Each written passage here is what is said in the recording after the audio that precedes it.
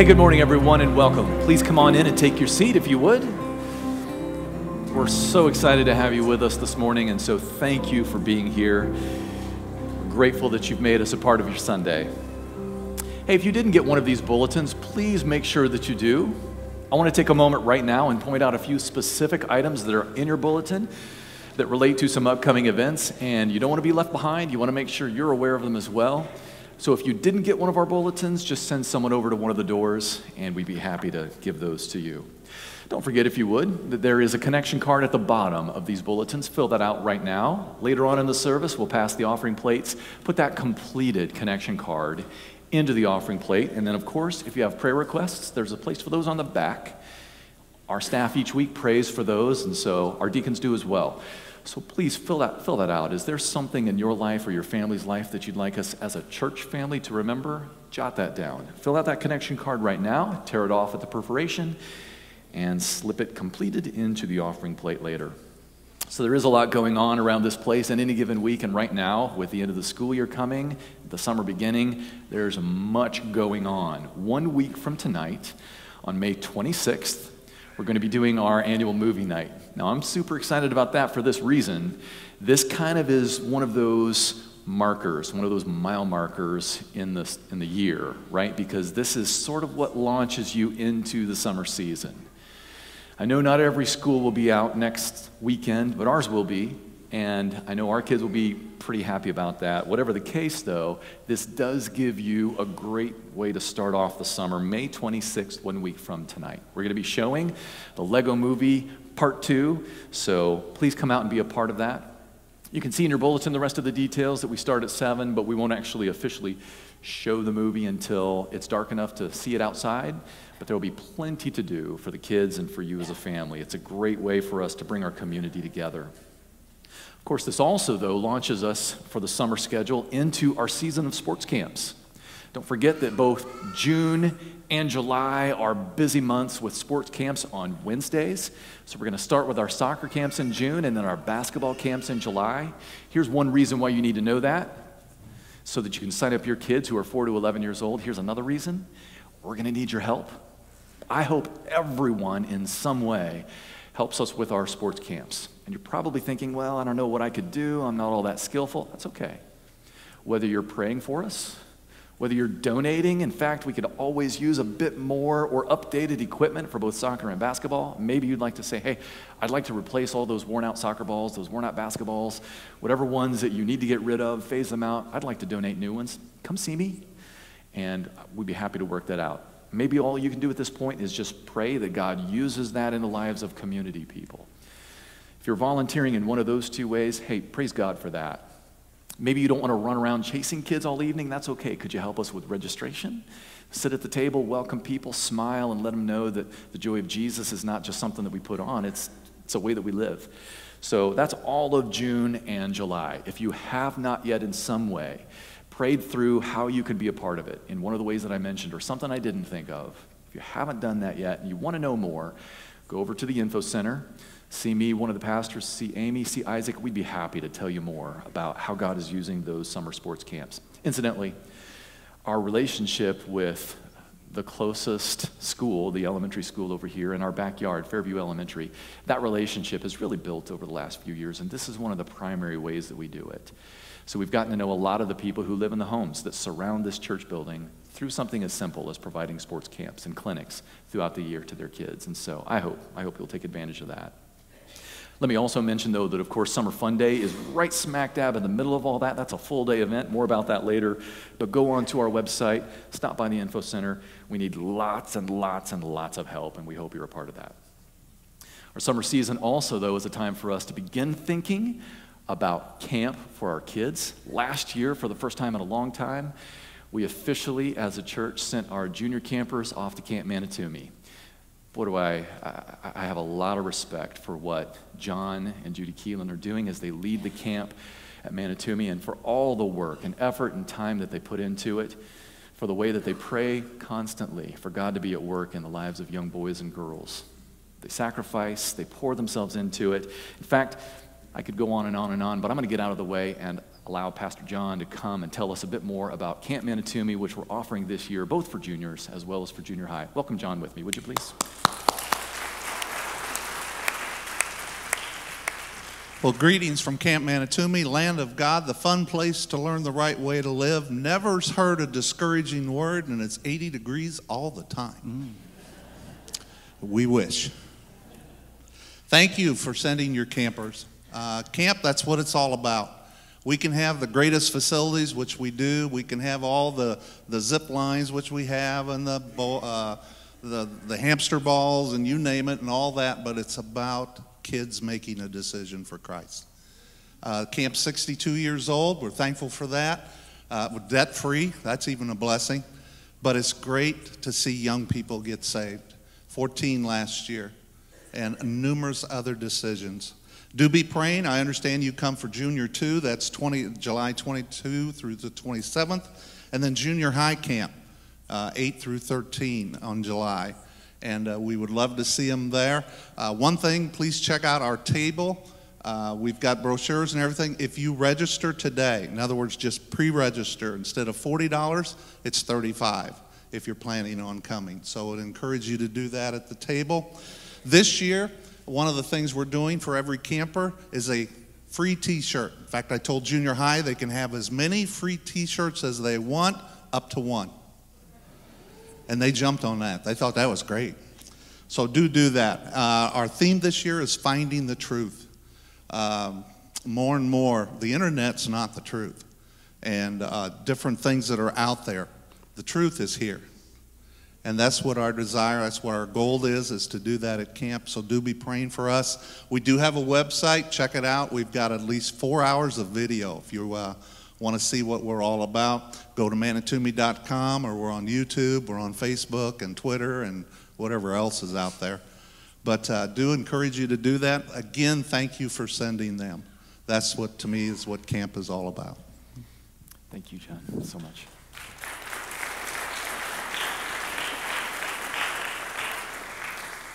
So do make sure you stop in and see John at his display, and also realize that this summer, as we send kids to camp, do be praying for them, for the camp as well as for the kids. John didn't mention this out loud, but I'm going to say it. They are still at this point now short a few staff positions. If you'd like to know more about one of your high schoolers, or even you yourself being involved, just stop by and see John. They could use specifically a few workers in the dining hall, a few lifeguards as well. So if you're interested in that, I hope you'll jump on that. I'm so excited that our kids get a chance to do that. They'll love it. I spent so many years at camp, and I watched God work, and certainly that's exactly what happens at Camp Manitoumi. Would you bow your heads with me, and let's pray as we begin our service this morning. God, we love you. Thank you so much for today. Praise you for this ministry that's close by. And God, I praise you for a way to invest in the lives of kids. I thank you for our partnership with Camp Manitoumi, for John and what he does there, and all the staff, God. So many people invest in the lives of kids for the sake of eternity.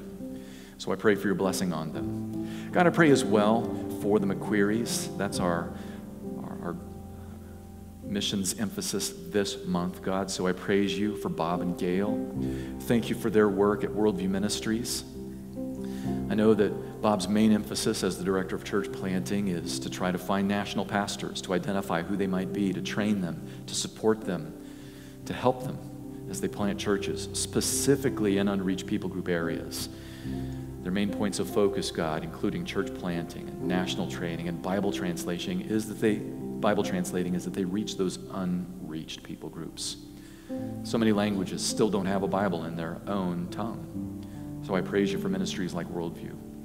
I pray, God, that as we accompany them through this journey, as they're trying to work in India and Uganda and Nepal and China and Myanmar and all of these areas, God, I pray that you would lift up men, women who love you and who proclaim the name of Jesus. So thank you for allowing us to proclaim the name of Jesus here, as even abroad and around the world the same thing is being done. And I pray that the light of the gospel might shine gloriously. So we praise you for the McQuarries. Thank you for the Keelans at Camp Manitoumi, and for the chance today to worship you as King of Kings and Lord of Lords. I pray all of this in the name of your Son, Jesus. Amen. Let's stand together this morning. We're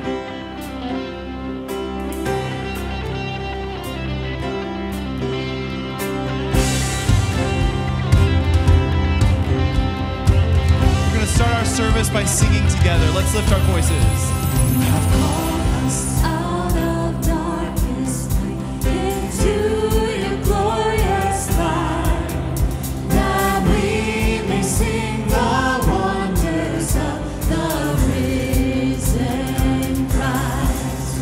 May our every breath retell the grace that broke into our stride, with boundless love and deepest joy, with endless light. May the peoples praise you, let the nations be glad. All your blessing comes, that we may praise the name of Jesus.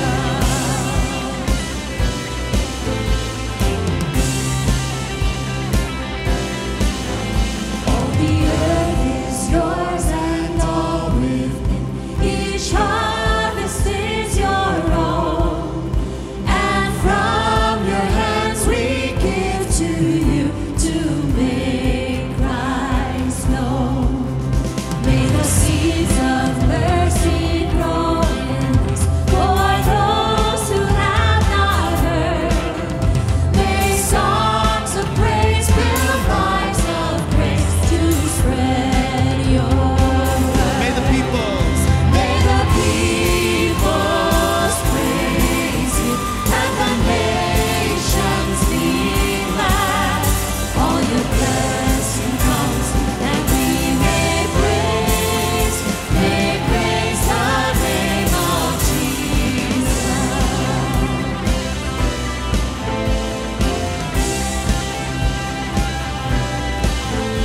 It's our holy privilege to declare your praises and your name to every nation, tribe, and tongue. Your church proclaims.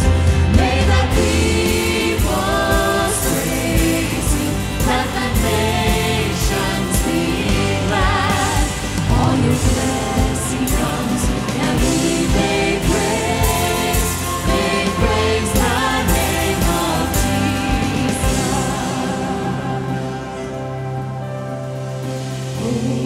Holy, holy is the Lord Almighty. Worthy, worthy is the Lamb who was slain. Sing that again.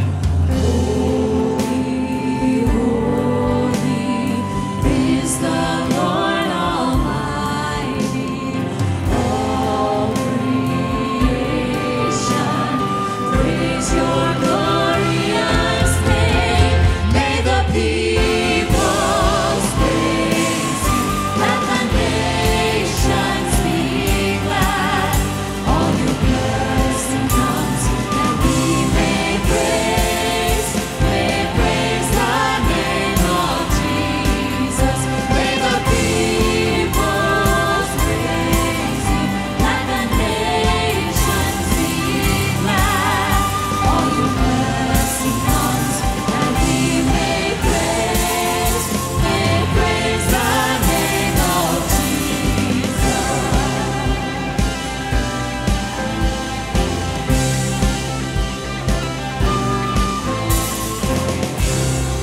Amen. Great singing. You may be seated. Just want to read a couple quick verses here as we enter into the Lord's Supper. A couple of verses that are, if you've grown up in church, these are going to be verses that are very familiar to you. But often, a lot of times, because the things become familiar, we often lose the significance of them. So I want to read these to us as we enter around communion together here. John 3:16, verse 17 as well says, "For God so loved the world that he gave his only Son, that whoever believes in him should not perish but have eternal life. For God did not send his Son into the world to condemn the world, but in order that the world might be saved through him." So again, just to take a moment and meditate on that, on that passage there, those two verses that we read. That God so loved the world that he gave his one and only Son, his begotten Son, so that all who would believe in him would find eternal life, life that goes on forever in perfect joy and communion with him. And I just love verse 17, that God didn't send his Son into the world to condemn the world, but in order that the world might be saved through him. I think even of Romans 8:1, for those that are in Christ, there's therefore now no condemnation, right? We don't stand condemned anymore. And it's because of what we're about to remember here as we gather around and as we eat the bread and we drink the cup. We're remembering exactly this, that God sent his Son into the world to save and redeem people who are lost, who are chasing after darkness, that did not want him. But yet God came and said, even though you don't want me, I want you. I'm going to send my Son to redeem you and call you back to myself, to reconcile us with the Father, life as we were meant to live. And so that now, through faith in him, we have life, eternal life, everlasting. It's an incredible, incredible message, this gospel that we proclaim, that we sing about, and that we rest in, that we preach week in, week out. And I love that we as a church gather often. Scripture says to do this often in remembrance of Jesus, because we say this every time that we gather on this table. We say we want to gather around here because the moment we take our eyes off of Christ, we're going to place him on ourselves. We're going to place him on other things. We're prone to forget. We're prone to wander. So we take this time to kind of recalibrate. Say, okay, it's Christ. It's Christ. It's Christ. It's him. It's not me. All right? It's not I. It's Christ who works through me. And so as we eat this bread, we want to remember the broken body of Jesus on the cross for the sins of humanity, for your sins. As we drink the cup, we want to remember the spilled blood of Jesus Christ, the death of Christ for the remission of sin. Right? Scripture says without the shedding of blood, there's no remission. There's no forgiveness of sins. And so this is a time where we remember this. And so this is a time for Christians. And so if you are a believer, meaning you are a follower of Christ, and in fact, there's part of me that wishes we were doing this after the sermon today, because we're going to talk about what a true follower of Christ is and what Jesus calls us to. But if you are a follower of Jesus, in that you are dying to self and you are identifying with Christ, that you are taking up your cross daily and following after him, right? That you're pleading the blood of Christ, not your good works. We invite you to take part in this with us this morning, to remember the sacrifice that Jesus made for you. If you're an unbeliever here, if you're not a Christian here this morning, we're glad you're here, and we want this time to be a testimony to you to repent of sin, to turn from your religious actions. Maybe you think by sitting here, this is earning favor with God. We are going to lovingly proclaim and tell you it is not. All right? You sitting here today, though we love that you're here, this is not earning favor with your God. This is not earning salvation with God. You can't earn it.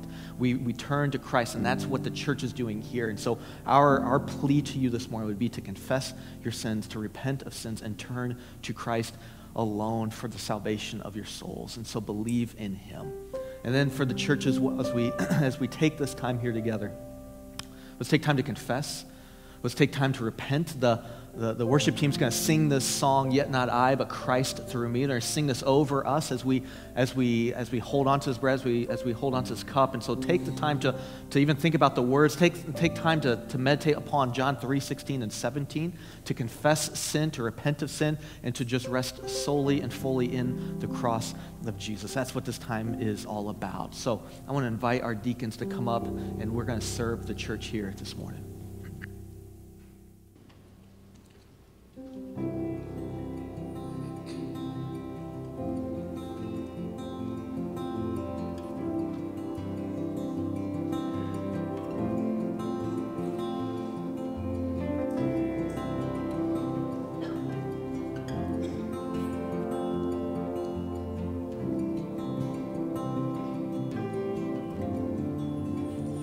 What gift of grace is Jesus, my Redeemer? There is no more for heaven now to give. He is my joy, my righteousness and freedom, my steadfast love, my deep and boundless peace. To this I hold my hope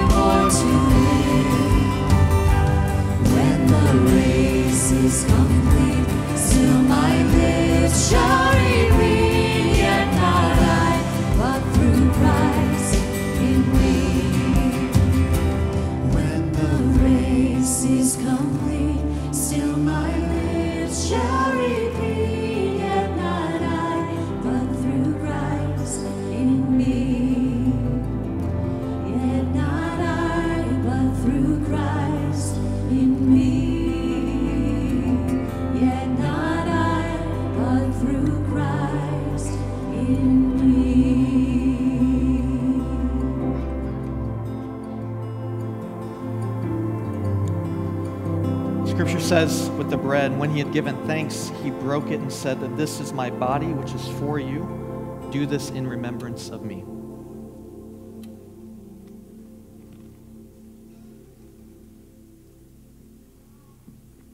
Scripture goes on, says, in the same way, he also took the cup after supper, saying, this cup is the new covenant in my blood.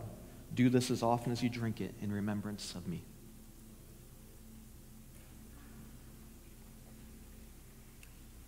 For as often as you eat this bread and drink the cup, you proclaim the Lord's death until he comes. We're going to take an offering here. It's our benevolence offering. And so every dollar you give in this offering here goes to helping those inside and outside of our church, those that are just struggling financially. And so this is just a response of, or just the gospel work in our lives. And so each month when we take this offering, we just encourage our church, as we always do with any time that we're called to give, is to give generously, not out of obligation, but out of delight because of the work that Christ has done in us. And so this is a way in which we can serve those inside and outside of our church and just reveal to them that it's the worldly treasures of this world are not what we're after, but we're after Christ. And so we live freely and open-handedly with all that we own.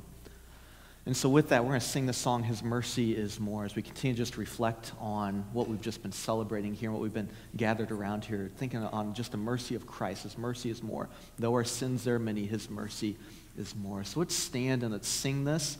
As we sing this song, you go ahead and stand. Kids, 5th grade and down, can head out during the song to the right here and go to their program today. But let's sing this song here together. Praise the Lord, His mercy is more.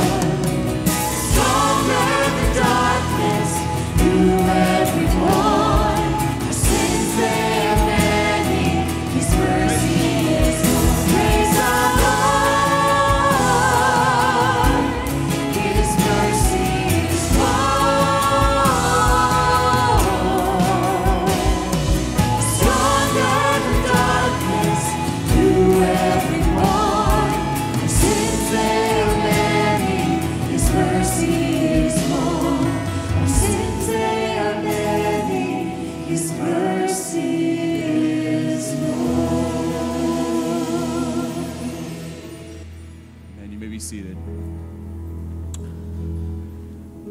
Well, before we dig into the preaching and teaching this morning, we're thankful to have, over the last couple of weeks, Jack and Lindsay Campbell here with us. Now, Jack is a former resident of Normal, Illinois. I think we know him, for at least know the family for the most part really well.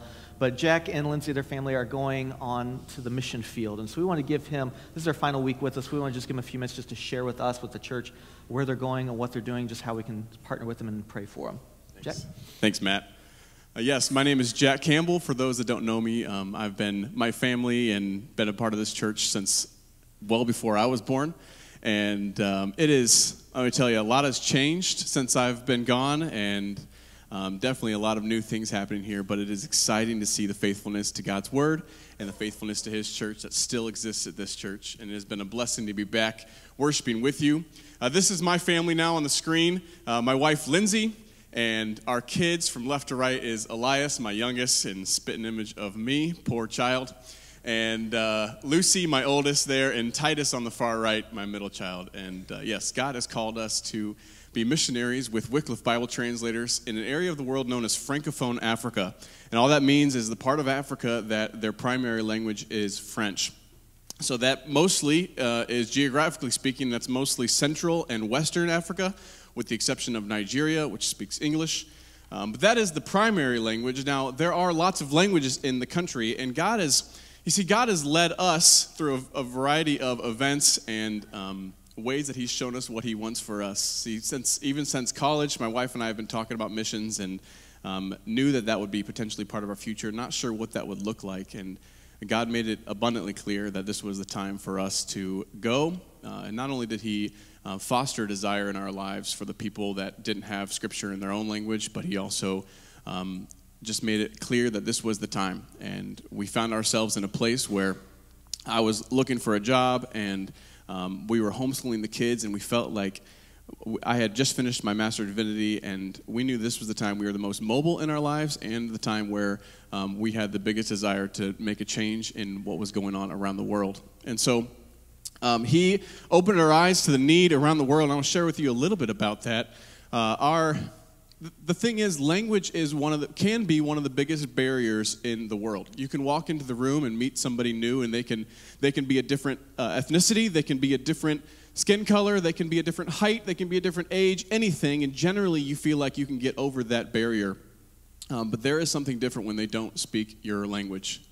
And we automatically assume a difference when they don't speak our language. And the flip side of that is, if you've ever walked into a room where no one speaks your language, I don't know how many of you have had that experience, but one person opens their mouth and speaks English, there is an instant connection with that person. You know, this person is like me. I can be friends with this person. See, the thing is, all over the world, there are people that see God in that way, where they have that barrier, where they assume God speaks a different language than them. I've heard of people that ask the person in the room that speaks English to pray because God speaks English. But you need to pray because you speak the same language God does. And that breaks my heart, because there are people in the world that don't believe they speak the same language as their God. And we want to help change that. And so I'll put a map on the screen there. This is a map of where Wycliffe Bible Translators has identified the need still existing of potential translation projects that are yet to be started. There are 2,100 languages in the world that they believe still need the gospel, the Bible, in their own language. And I'll share with you some more stats in a second that'll show there's actually more languages in the world that don't have the Bible, but this is just showing the ones that there are people that don't even speak a language that has the Bible. In Africa alone, you'll see there's 706 languages that they're looking to start a project in. In Africa alone, just the continent of Africa, there are a total of 2,100 languages on the continent. And if you switch to the next graphic there, you can kind of see the charts here. There's 2,193 languages in the continent of Africa. 258 already have the full Bible in their language. The New Testament exists in 417 of those. There are some parts done already in almost 400 of those, and there are still 1,100 languages that have no Scripture. Now, like you saw on the map before, 700 of those they have seen as strategic languages that would help us. But there are people, that means there are 700 people, maybe up to 1,100 people, that when they read the Bible, it's not in the same language that they think in, the language they dream in, and they see God as other. And so we want to be a part of changing that. So what that means for my family is we have a lot of training ahead of us. Not only some short trainings here in the next couple months, but then also I need to get some training in applied linguistics. And then in order to be in a Francophone country, we need to learn French. So our first assignment is to be in France for a year doing language school. And so we are excited for all the things that are coming up. And what we're looking for is individuals and families that would be willing to partner with us in this project. We find as the most effective way to do ministry is if we can have people that are not just people that write a check and send it off and, okay, yeah, you do what you want over there, but people that are invested in what we're doing. Not only as a financial help, but also as we see this as the most beneficial way for us, so that we have people that are connected, that are praying for us, that are part of our team as we go overseas, and people that we can share with what's going on as we do our ministry in Africa. So we are asking for individuals and families that are willing to partner with us in that way. And of course, we would love everybody to pray with us as we do this. We cannot do this without God's help, and that has been made abundantly clear to us. And so if you'd like more information, there's a couple ways you can get that. You can go to our website there, campbellsonmission.com. On there, you'll find a way to join us if you'd like to partner with us. There's also a lot of frequently asked questions. I don't have enough time up here to explain every detail of what we're doing, but that will help you a lot in understanding what we're doing. We also have a prayer card that'll be available back in the info table at the end of the service. If you'd like to take one of those, just to remind yourself to pray for us. And if you are interested in partnering with us, there's a little brochure that explains everything about that and how you could be partners with us in our ministry. So you can see me or Lindsay will be in the back at the info table at the end of the service. Matt? I want to invite Lindsay come up on stage too. I want to pray for them here, church.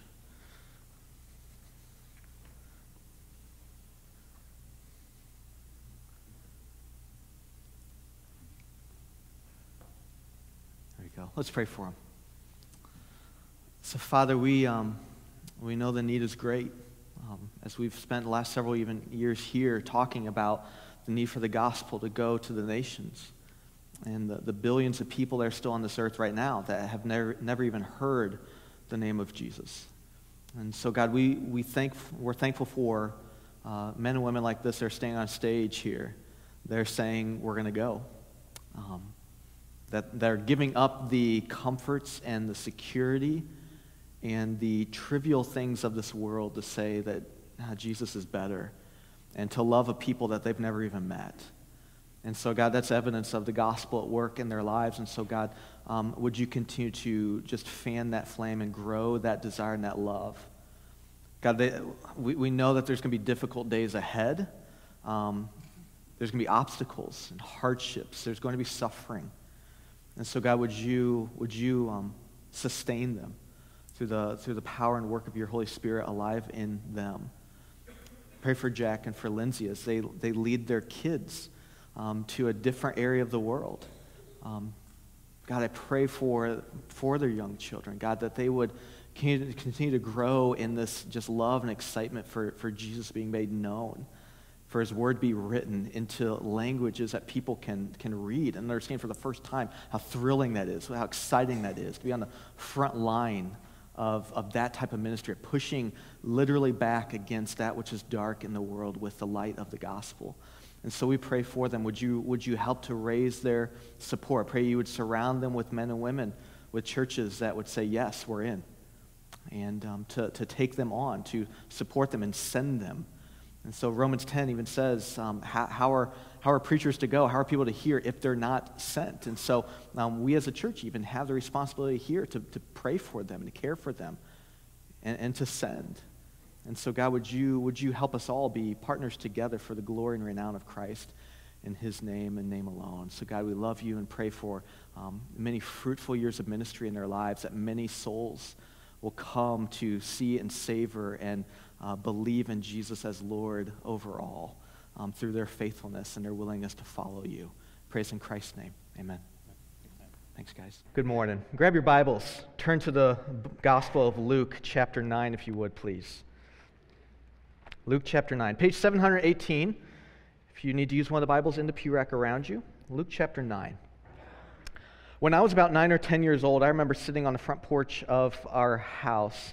It was during the summer, and I was having a very impassioned conversation with just neighborhood friends of mine that we would just play around with during the summer. And I don't really know how the conversation ended up the way it did, but I do remember having, like I said, just a very passionate and motivational talk with my friends on how they needed to become Christians, right? So I was like this little evangelist on our front porch kind of saying, you got to be Christians, you need to become Christians, right? And so, in fact, impassioned was I that I remember actually just sitting down with them and just pleading with them, like, just say this prayer, like, just say this prayer, even if you don't mean it, right? Like, even if you don't mean it, just say this prayer. What's it going to hurt, right? Like, what's it going to hurt to say it?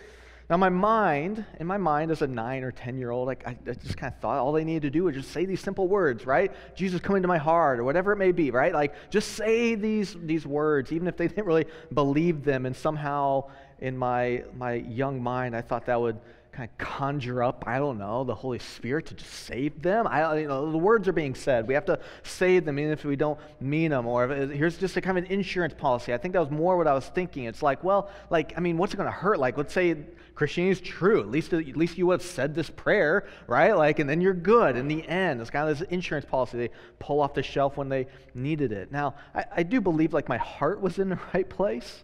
I wanted them to be Christians, but I was woefully misunderstood, and I had no clear understanding of what a Christian is, let alone what takes place and happens in the moment and in the heart of a person at that moment of conversion.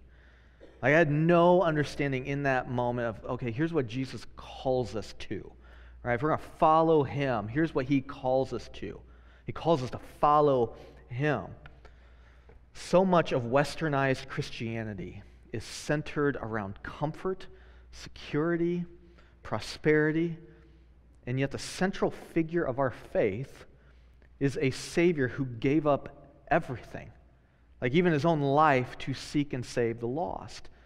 And yet somehow along the way, Christianity has just been reduced to a simple prayer that we pray, and then maybe here's a few guidelines to follow, and just life goes on as usual. That is not Christianity. That is not what Christ has called us to.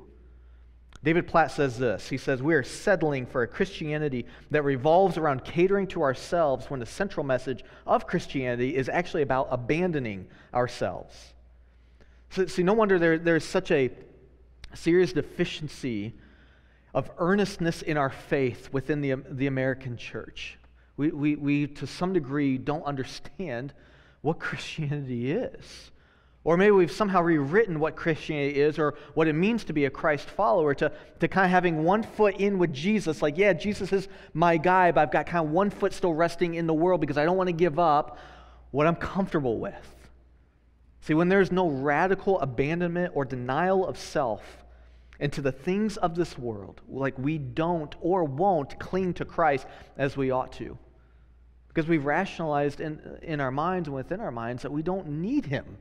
We don't need him every hour. We don't need him every minute. We don't need him every second of the day. We just need him maybe when things are difficult. All right, I got my one foot in with Jesus. I need you now. But things are good. Okay, I'm back to living life how I want to live. We center our faith so often, like Platt says, around ourselves when the central message of Christianity is an abandonment of ourselves. When that happens, we don't see his word, as the book of Deuteronomy says, as our very life. We do see the word of God. We talked about this last week from Psalm 119, right? That we find joy and just meditate and think upon the word of God all the day, right? Like when we don't see Christianity, what Christ has called us to in that right perspective, we don't see the word of God as our very life. There's then no desperation or there's no earnestness in our prayers if we pray at all. Our spiritual walk feels dried up, forced, mechanical. This all takes place when we don't fully grasp and understand what Jesus has called us to. Or maybe a better way to even say it is we often don't fully grasp how Christ has called us to follow him. Or maybe I can even take it one step further. Maybe we don't understand, or maybe we do understand how Christ has called us to follow him, but we're fearful to walk down that path because of what it requires of us. Let me quote David Platt again. He says, radical obedience to Christ is not easy. It's not comfort, it's not health, it's not wealth, and not prosperity in this world. Radical obedience to Christ risks losing all these things, but in the end, such risk finds its reward in Christ, and He is more than enough for us. So we're going to look today in Luke 9 at tough words spoken by Jesus. Now, here's the thing. Jesus doesn't sugarcoat anything. Like, if there's anyone in here this morning that thinks Jesus was just a good moral teacher and just kind of taught us, here's some good principles to live by, listen, I'm going to make an argument that you have not actually read anything that Jesus ever said. In fact, C.S. Lewis would say that anyone who thinks of Jesus as just a good moral teacher is a fool. All right, he goes on to say that the things that Jesus said either would make him a liar or a lunatic or a Lord. Those were the only three options. There are no other options. Jesus was not just a good moral teacher. In fact, Jesus himself didn't intend to be taken as only a good moral teacher. He didn't leave that option open to us, Lewis would say. No, Jesus intends, as you read through the words spoken by Jesus, He intends for us as followers of Him to bow down to Him as Lord and to submit everything to Him in order to gain that which is better. We are disciples of Jesus Christ, and through our text today, we're going to see from Jesus' own words that following Him really has three things: a requirement, motivation, has a future glory. So let's see that in our text this morning. Luke chapter 9, I want to start in verse 23. Now, this is Jesus speaking here, all right? So red letters, why it's in red letters in your Bible. So look at verse 23. Jesus says, and He said to all, if anyone would come after me, let him deny himself and take up his cross daily and follow me. So point one here this morning, as we're going to spend the majority of our time this morning. Point one and points 2 and 3 will go quicker through. Point one here, following Jesus requires we carry a cross. Okay? There's a requirement. Following Jesus requires we carry a cross. So following Jesus is not just about changing your religious status on Facebook or Twitter. All right? It's not about making sure that you've got the Jesus fish, right, sticker on the back of your car, or the church that you go to is prominently displayed. Now, if you do, that's okay, right? So don't slip out of here really quick before Matt sees I have a Jesus fish on my bumper. That's great, awesome. Love that you do it. That's great. You don't need to run into the parking lot afterwards and take it off. That's not what I'm getting after. I'm just saying that's not what defines you as being a follower of Christ. What Jesus is saying is that being a disciple of Christ is more than just what you say. It's also how you live in complete dependence on Him and total abandonment of self. I mean, how many people do we know who say they are Christians, but there is nothing in their life which reveals this to be true? And please don't misunderstand me here either when I say that. I'm not saying that Christianity is just about making sure you always just do the right things and not the wrong things. No, it's not about checking a box or doing the right things against the wrong things. I mean, yes, but again, that's not what makes you a Christian. It's a resting fully and completely in the sufficiency of Christ and Christ alone, which then translates and transforms our lives to live and do that which is right and pleasing in His sight. But what is Jesus actually saying here? Because that's what I'm going to get to, just the meat of what is Jesus getting at.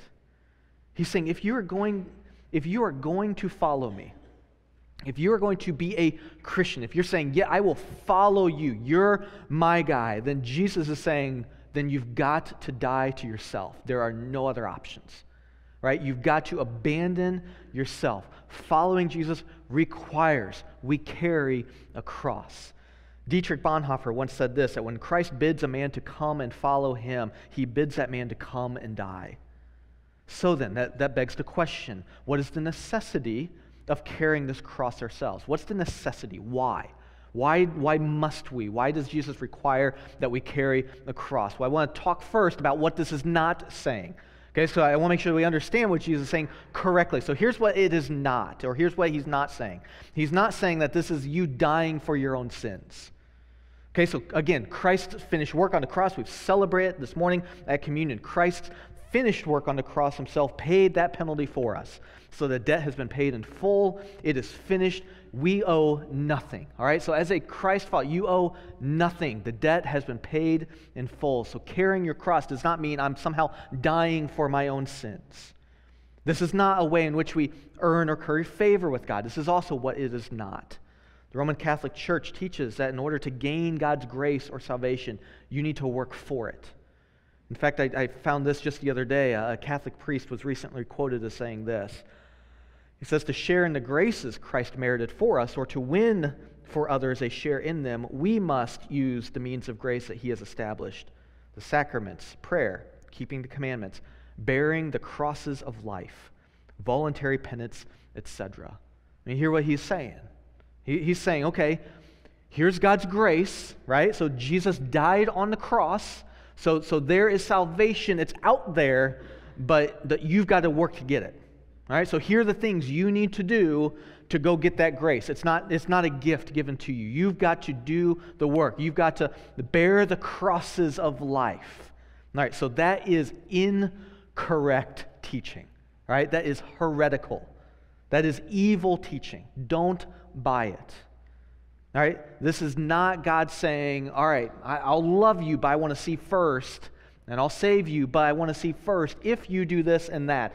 Carry your cross. No, this is not what Jesus is saying. We receive God's grace through faith in the blood of Christ and Christ alone. Okay, this is also, though, not a form of self-punishment because of maybe how bad we are. I did something bad. Okay, I got to carry a cross. Or again, we look to the finished work of Christ on the cross. See, because of Jesus, there is therefore now, as we said in Romans 8, there is no condemnation. The wrath of God was satisfied. It was appeased because of Christ on the cross. We stand fully forgiven and fully loved and fully saved in Jesus and Jesus alone. So that's not what he's saying. So, what is he saying? Because he's saying something. So what is he saying? So let me give us a few thoughts from Scripture. All right, number one, carrying our cross is a way in which we identify with Christ. Let me give us a passage. Romans 6, verses 1 through 5. It says, what shall we say then? Are we to continue in sin that grace may abound? By no means. How can we who died to sin still live in it? Do you not know that all of us who have been baptized into Christ Jesus were baptized into his death? We were buried therefore with him by baptism into death, in order that, just as Christ was raised from the dead by the glory of the Father, we too might walk in the newness of life. Hear the union that we have with our Savior here.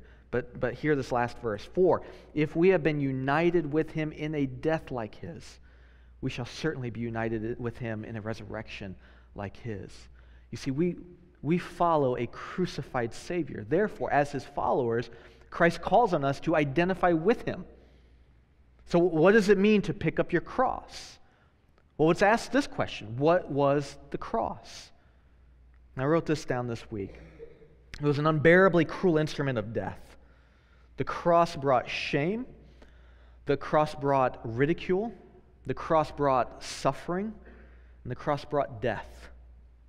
This is what Jesus is calling us to when he says, carry your cross.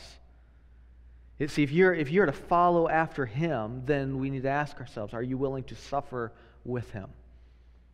Are you willing to be ridiculed for the cause of Christ? Are you willing to let go everything that the world says that you need in order to be happy so that you may gain Christ? Or this, are you willing to die for him? Like this is what Jesus is getting at when he's saying, right, let him deny himself and take up his cross daily and follow me. And if you're thinking, man, that just sounds extreme. Like I said, again, the things that Jesus said are not easy to take. They aren't. Again, like we said at the beginning, if you think Jesus just taught good moral lessons, then you're not reading what Jesus actually said.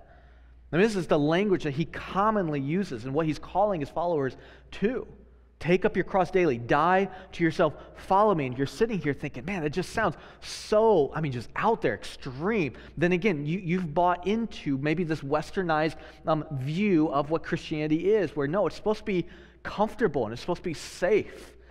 And it's supposed to be easy. No, it's not. Nowhere in Scripture does it ever say following Christ is easy, safe, and comfortable. In fact, it says the exact opposite. So we've bought into that. If you hear these words, you're like, man, that's radical. But also, we want to think this as well. This is exactly what Jesus did for you and I. This is exactly what Jesus did for you and I.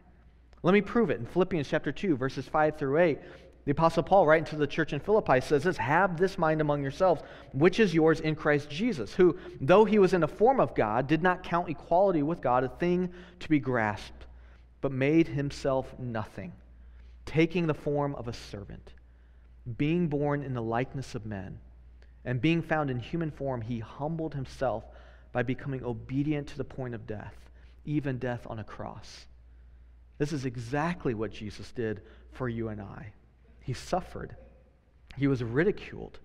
He let go of Philippians 2 says he didn't count equality with God. He was with God the Father from eternity past, afforded all the rights and responsibilities and every other privileges of the heavenly kingdom. And it says he gave that up, took on the form of a servant. He was ridiculed. He gave up all for his bride, and even to the point of death.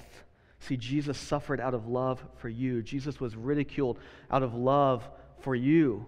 Jesus let go of everything afforded to him in heaven to purchase his bride. Jesus' life ended on the cross. See, carrying our cross identifies us with the one we're following. Now, yes, I'm going to let go of everything. I'm going to follow you. I'm willing to suffer for you because you're the greatest treasure. Identifies us with our Savior. But we also see a second thing carrying our cross does. Carrying our cross humbles us. It humbles us.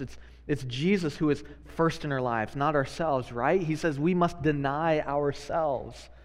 It was John the Baptist who said regarding Jesus and himself in John chapter 3, verse 30, that he must increase, I must decrease, right? It's him, not me. It's not about me. It's about him. See, carrying our cross humbles us, but we also see a third thing, that carrying our cross is a daily discipline. Daily. There's no break.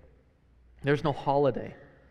You know, Apostle Paul said to the Corinthian church in chapter 15 of his first letter to them, says, "I protest, brothers, by my pride in you, which I have in Christ Jesus our Lord, I die every day. Every day I die to myself." So every morning we read these passages, read these texts, and we, okay, every morning we need to wake up and say to ourselves, I need to die to myself today. I need to put the needs of others ahead of myself. I must treasure Christ more than anything. I need to let go of anything that's going to keep me from him. We need to say, just as Paul said in Galatians chapter 2, verse 20, that I have been crucified with Christ. It's no longer I who live. It's Christ who's living in me. In the life I now live in the flesh, I live by faith in the Son of God who loved me and gave himself for me. This is the attitude of the Christ follower. It's no longer I who live. My identity is not in me anymore. It's not in anything I've earned or accomplished. That's not where I find my hope. My identity is in him. My hope is in him. My joy is in him. My delight is in him. The Christ follower would say that there's nothing else in this world that delights my soul like Jesus does.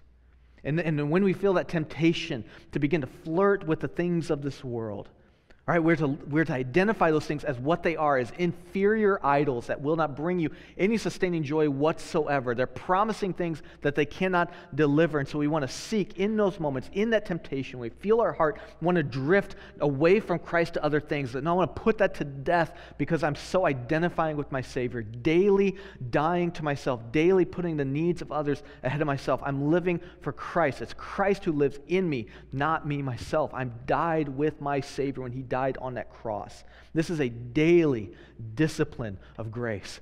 Daily. But what I also love is that Jesus is giving us, as he says these hard things, and he says hard things, but he never says hard things without giving us a reason for them or a motivation for them. That's what I love about him. So he gives us next this motivation for this daily dying to self, this carrying our cross and identifying with our Savior. Look at verses 24 and 25. He says, "For whoever would save his life will lose it, but whoever loses his life for my sake will save it. For what does it profit a man if he gains the whole world and loses or forfeits himself?" See, so not only does following Jesus have this requirement, but following Jesus has a motivation. Absolutely it does. So why must we carry our cross? Well, because life lies on the other side of it. That's what Jesus is saying. Why do we die to ourselves? Because life lies on the other end of the cross. See, Jesus is saying that the death of self is the door to eternal life, meaningful life, purposeful life. a redeemed and reconciled life as it was intended to be. See, with all the riches and with all the treasures that we can accumulate on this earth, and we can accumulate a lot of it. We can accumulate a lot of it, but we take none of it with us, is what Jesus is saying. You can accumulate and you can fill the barns full, bursting at the seams with trinkets and toys and cash, and you take none of it with you. And if your whole life has been focused on accumulating more of those things, he says you're forfeiting your soul. You're losing your soul. And just the other day I was driving around, I heard on the radio of a famous celebrity comedian who had just passed away. And as the DJs were talking about him and his life, they were just going on and on and on about all the awards that this person had won over his career. And they were just saying, man, he had won this many Emmys for this show, and he won this many Emmys for that show. And I'm driving around because I had this text really just heavy on me, and I heard that and what they're saying, and my first thought is just, who cares? Like, you know what I'm saying? Like, who cares? And I wasn't trying to be cruel or disrespectful, but I was just driving. I was just thinking, like, man, who cares about any of that? You know who doesn't? That guy who just passed away. Like, he could care, like, it doesn't even matter anymore. He can't look at them anymore. He can't hold on to them anymore. He can't polish them anymore. He can't remember his days on the show for which he won whatever award. And, like, they have no significance whatsoever. They're going to be shipped away, they're going to be stuck on a shelf, maybe put in a box, and then years down the road, someone might stumble across this old Emmy award and be like, oh yeah, I remember him, and then it goes right back in the box, right? Like, who cares? And yet, man, we put all of our effort in those things. I mean, what are the Emmy Awards in your life, right? Like, I don't think anybody in here is going to be winning an Emmy. But what are the Emmys in your life that, man, we just chase after, and chase after? I remember listening to a sermon years ago by Francis Chan, and he was speaking to his church, and he brought on stage like this long rope. I know some of you here have seen that, and he brought this long rope, and it was stretching. He had the beginning of it, and it just stretched all the way across stage and backstage, so you can see the end.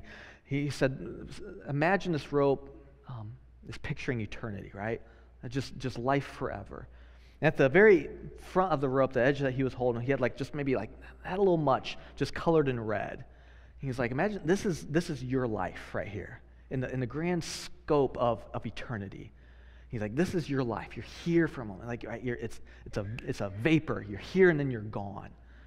And he says, so many of us in this room are putting everything we have into that little red line on this rope. And like, what is Jesus calling us to? He's calling us to forsake all of that. They mean nothing. Don't seek to gain the whole world, but lose your soul. Live for that which is eternal. It's such a clear way to picture, but so often, all of us in here, that's exactly where we are. That's exactly where I am so often. Like, I want everything just to be, I want this one little sliver of my life, this little vapor of my life to be just right. I'm going to put everything in this, and then we're gone, and it means nothing anymore. That's what Jesus is saying. You can gain everything, but you're going to forfeit your own soul. What does it matter? It doesn't matter at all. You've wasted your life. But see, on the other side of the coin, if you lose yourself, I mean, if you identify with Jesus and his death and you're following after him, say, I'm denying myself, he's saying you find life. You find life. In May of 2000, John Piper preached a sermon to a bunch of college students that honestly impacted a generation. And I say that because I was actually one of those college students. I remember hearing this sermon preached, and it just transformed just my thinking of who Christ is and what we're called to live for. And I want to quote a little bit from this sermon. In this sermon, he said this in front of thousands of college students. He said, 3 weeks ago, we got word at our church that Ruby Eliason and Laura Edwards had both been killed in Cameroon. He says, Ruby was over 80, single all her life. She poured it out for one great thing, to make Jesus Christ known among the unreached, the poor, and the sick. Laura was a widow, a medical doctor pushing 80 years old and serving at Ruby's side in Cameroon. He said, the brakes give way, over the cliff they go, and they're gone, killed instantly. He says, and I asked my people, was that a tragedy? 2 lives, driven by one great vision, spent in unheralded service to the perishing poor for the glory of Jesus Christ. 2 decades after almost all of their American counterparts have retired to throw their lives away on trivial things. He says, no, that is not a tragedy. He says, that is glory. He says, I'll tell you what a tragedy is. And he picks up a Reader's Digest, and he reads from Reader's Digest. He says, I'll tell you what a tragedy is. He reads a story. Bob and Penny took early retirement from their jobs in the Northeast 5 years ago when he was 59 and she was 51. They now live in Punta Gorda, Florida, where they cruise on their 30-foot trawler, playing softball and collecting shells. He said, that's a tragedy. And he says, and people today are spending billions of dollars to try and persuade you to embrace that tragic dream. And he says, I get 40 minutes with you to plead with you to don't buy it. He says, with all my heart, I plead with you, don't buy that dream, the American dream, a nice house, a nice car, a nice job, a nice family, a nice retirement, collecting shells as the last chapter before you stand before the king to give an account of what you did. And he says, here it is, Lord, my shell collection. And I've got a nice swing. And look at my boat. And he says before these college students, he says, don't waste your life. Don't waste it. Now hear me. The point he is making is not that retirement is bad or sinful. It is not. All right? The point he is not making is that if you live in Punta Gorda, Florida, in your retirement, that is bad or sinful. It is not. What he is saying and what Jesus is saying from our text today is don't live for yourself. Don't spend your life, whatever age you are, wherever you are in your phase of life. Don't spend your life, no matter what you're doing, collecting trinkets and toys because you think in some strange way that it will make you happy, complete, and satisfied. Don't buy into that. That is a path that leads to death. The world is a soulless and soul-destroying system. Don't buy into that dream. Christ's followers do not buy into that dream. See, following Jesus means that we are to pick up our cross. It means that we are to die to ourselves. There's a motivation, there's a reasoning for it. But in the end, I love this final point. Following Jesus brings a future glory. Verse 26. For whoever is ashamed of me and my words, of him will the Son of Man be ashamed when he comes in his glory, and the glory of the Father and of the holy angels. You see, for all of those who follow Jesus, all of the suffering, all of the difficulty, all of the denial of self, all of the carrying of our cross and identifying with a suffering Savior, right, culminates, though, in a future glory when Jesus returns as the conquering King. It culminates in that. That's where our mind is. I mentioned Chan's sermon illustration, right? Like he's saying that's what we're living for, not putting all of our attention, affection on that little sliver. It's like we're looking at the eternity. Like that, Paul is constantly telling us in the New Testament here to look to that which is to come, to keep your eyes fixed on Christ and Christ alone. See, that's what awaits us. That's what makes all of this self-denial and abandonment of self worth it, because there's a future glory coming for us. And in fact, Tabidi Anabuile says it this way, that in the Christian life, first comes the cross, then comes the crown. The reward is a crown, a kingdom. This kingdom is a share in God's glory. See, for those who follow Jesus, we have set before us an unending glory, a share in God's glory forever. This is why it makes sense to die to ourselves and to forsake this world. It offers us nothing. We're gaining something better. It's why we talk about joy here all the time. Like all the time we're talking about it here.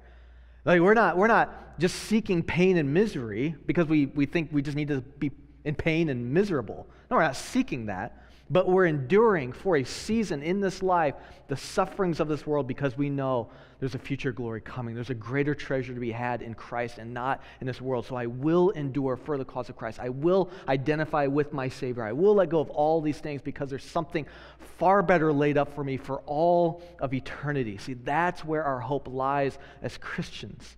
Not in ourselves, but in the appearing of our Savior, who is one day returning and bringing all the darkness and all the sin and all the death to an end. That's where our hope lies. And so Christ has called us to follow him in this way.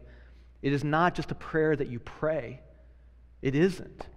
It's dying. It's radical abandonment to self. It's carrying your cross and saying, it's Jesus that I'm trusting in. It's Jesus I'm resting in every single second of the day. And we have the church to encourage us in this because you cannot do this alone.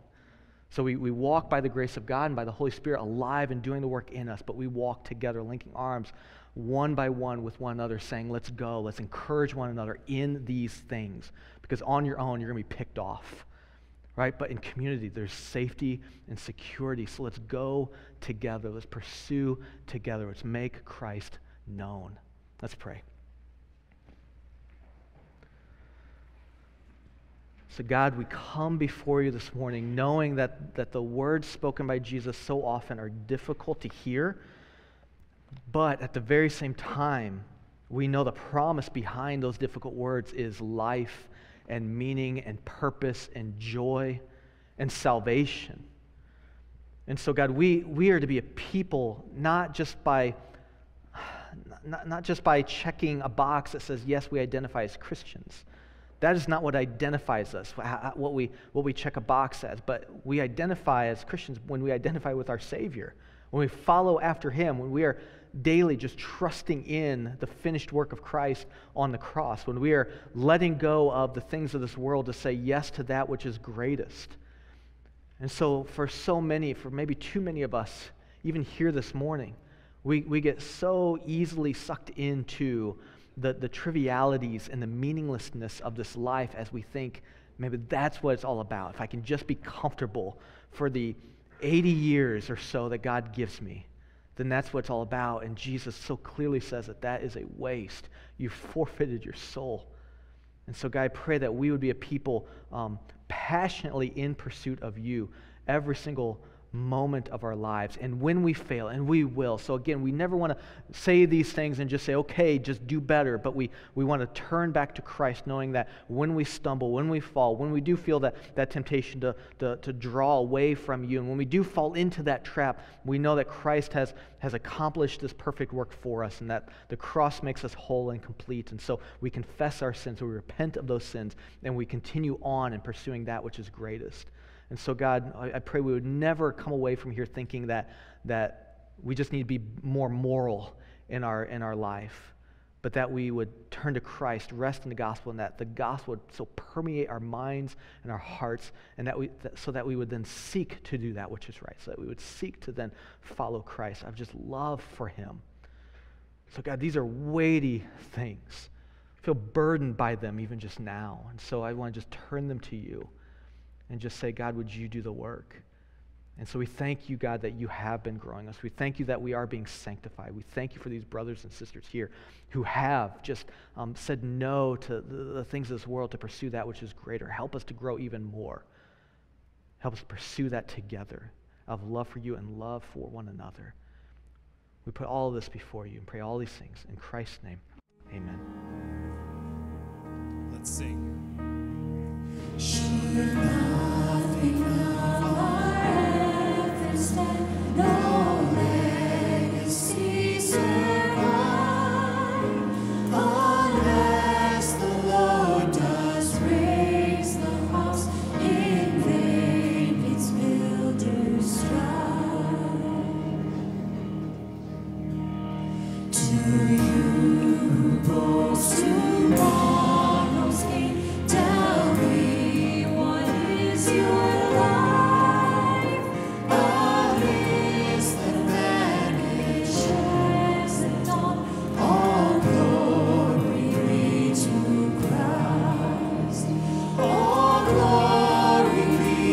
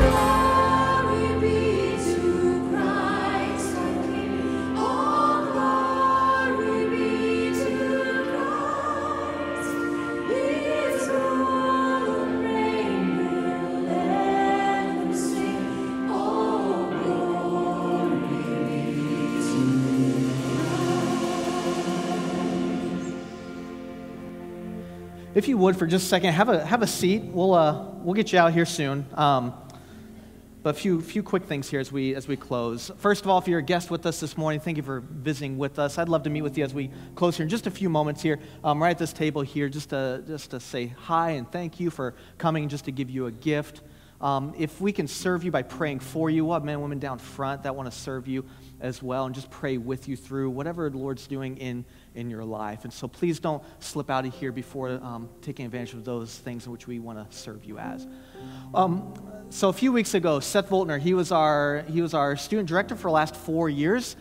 He accepted a position up in Wisconsin. And so he and his wife, they moved there about 2 weeks ago, but they came down this weekend because we wanted to just have a send-off for them and also just take a moment just to pray for them and their new ministry. So I'm going to invite Seth to come up to the stage, and Heather and Lydia, who's out. So I'm going to invite them to come to the stage. And I know Seth wanted to say a few words to the church. And then deacons, in just a moment, I'm going to invite you guys to come up on stage. We're going to surround the Voltner family and just pray for them. So here you go, Seth. Hey, guys. Well, it's good to be back. 4 years ago, Heather and I were just freshly married and drove in the Honda Civic and pulled into the red brick house, and it started. This adventure was great to be able to start our marriage in a new place with new people and a new work.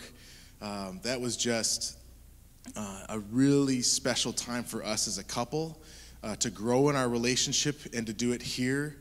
It was great to also at that time be starting new relationships with all of you and to grow in that way and to grow together in Christ. So we were grateful for that. That was 4 years ago. 2 years ago, you remember that Lydia was born and all the complications and struggles that we went through at that time. And it was overwhelming to us to see the support of our church family and how you were just unbelievably generous and just so kind and caring and supportive through that time. It was just fantastic. And then, like Matt said, 2 weeks ago, we packed up our van full of stuff that could fit in a barn.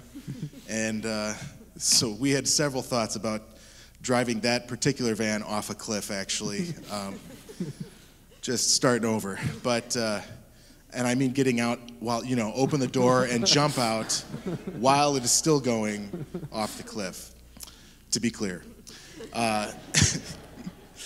But I just want to say we will miss you guys like crazy. We're going to miss our community group. That has been a really, really special group of people to us. Been great getting into the Word every week with them and to, just grow together in our lives like that and to share each other's kids and things like that. It's just a blast. And if you are not in a community group, man, you really should invest your life into a small group of people like that. We'll miss the work. We'll miss diving into God's Word and trying to translate it well. It's been awesome to get to know, you wouldn't believe it, but for people who are from Wisconsin, you can just be 3 hours south and it's a completely different culture. It really is. And so it was great to learn what people care about here and to learn how people operate and to try to work together as a people to do that. But also the people that we worked with. The staff here is amazing. We are so blessed here at Calvary with the people that lead us and Matt and Trevor's leadership. And as this team has been forged over time and continues to develop, it's just a beautiful thing. And so Calvary is so blessed with the staff team that is here. I wanted to also, we will miss especially the students and their parents. The relationships that God has given us through these students, if you do not know them, you really need to get to know them. They are hilarious, they are fun, and they are growing in grace and learning in how to care and listen and think through these things, and that their faith would become real and as they are shifting and growing. It's just such a special time of life that people either loved or hated, and if you were there, you either loved or hated it. And so I really hope that you would, man, how great it would be if we continue to invest in our students, that you would, from the oldest to the youngest, that we would all support each other that way and continue to do so. But then, honestly, the thing that we will miss the most is just this right here. There was nothing like a Sunday at Calvary, and I loved singing with you. I loved hearing God's word proclaimed so faithfully, and to be able to get to know so many wonderful people that God is changing continually, that we together are learning to find our joy in Jesus. That has just been wonderful for me. So for me and Heather to be able to grow together, to grow in the work that God has given us to do, we're excited to carry that forward as we go up to Viroqua, Wisconsin. It's a wonderful place. If you like fly fishing or snowshoeing, we've got a bed. Get ready, 513 East Linton Avenue, Viroqua, Wisconsin, 54665. Okay, you got a room to stay in. You guys are like family, and so we can't wait to come down and visit again once the baby number 2 comes, and so we'll be seeing you soon. But I just wanted to say just how grateful we are to what a wonderful people and what a wonderful thing and work that God is doing here at Calvary. So thank you, everyone.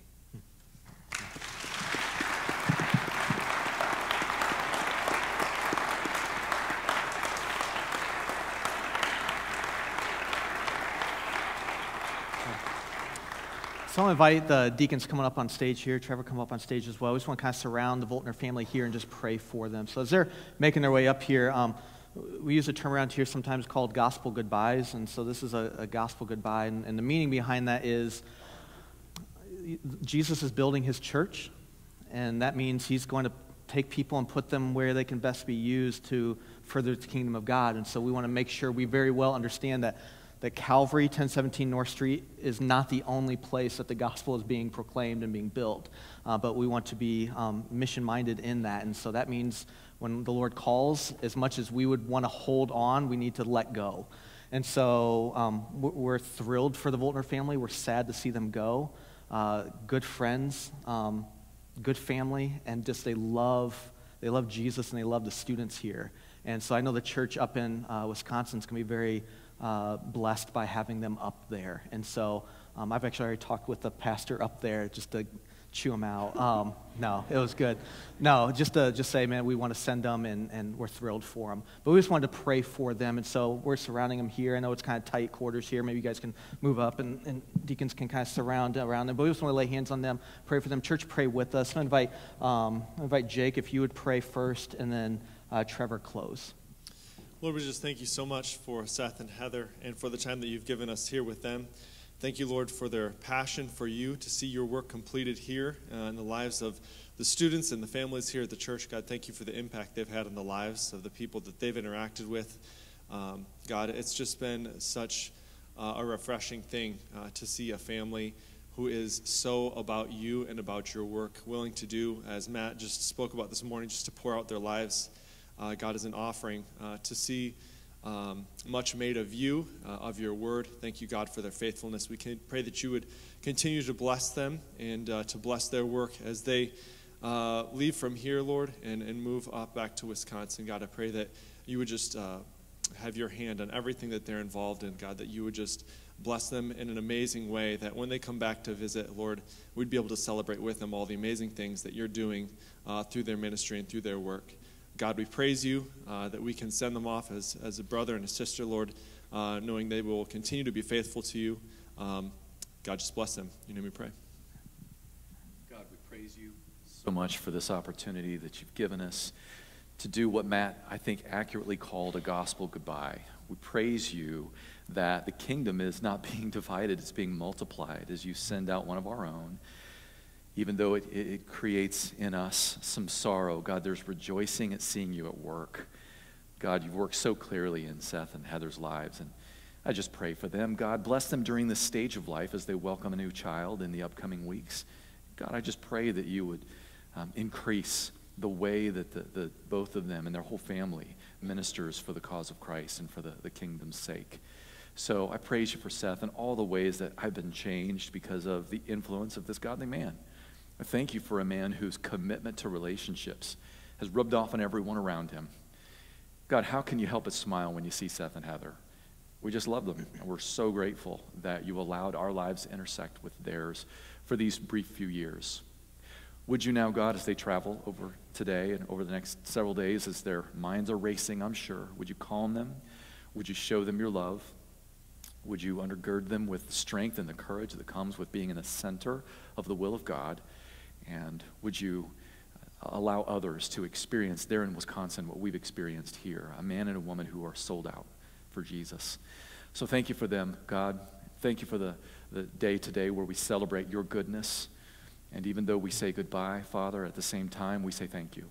And we praise you for all of these things and look forward to what you'll continue to do, both in Wisconsin through their ministry and here as their legacy lives on, God, the way that they've invested in lives. So we praise you in the name of Jesus. Amen. Amen. Amen. Well, I'm going to let Seth and Heather, they're going to slip out, and everybody can kind of make their way off stage. We're going to close here. Seth and Heather are going to make their way to the Welcome Center. So we're going to have a little just kind of going away reception for them.